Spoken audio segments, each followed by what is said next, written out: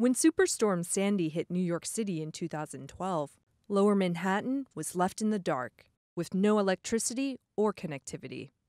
It really all boils down to the central point of failure problem. If the central infrastructure goes down, everyone who plugs into it is also disconnected.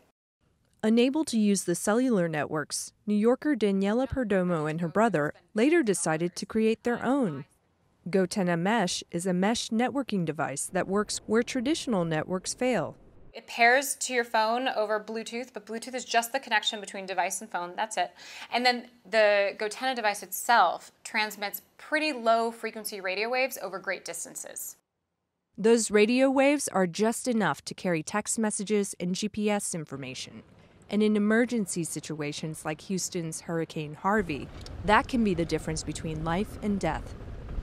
Originally developed for military use, mesh networks spread connectivity over multiple nodes or connection points that communicate with each other.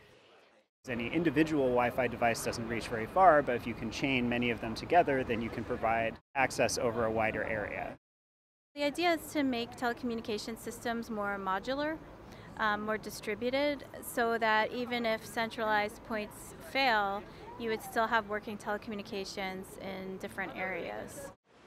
Mesh networks can connect multiple users to the larger internet, or function as a local server for emergency information and basic connectivity.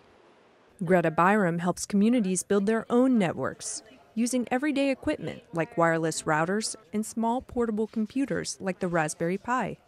I think it's important for thinking about the future of utilities and telecommunications, because we're finding more and more that centralized systems just don't make sense. Why can't we empower people to create their own connectivity and create, more of a people-powered bottom-up network as opposed to, a heavy infrastructure top-down network? In weathering the storm, mesh networks are restoring power in more ways than one. Trinh, VOA News, New York.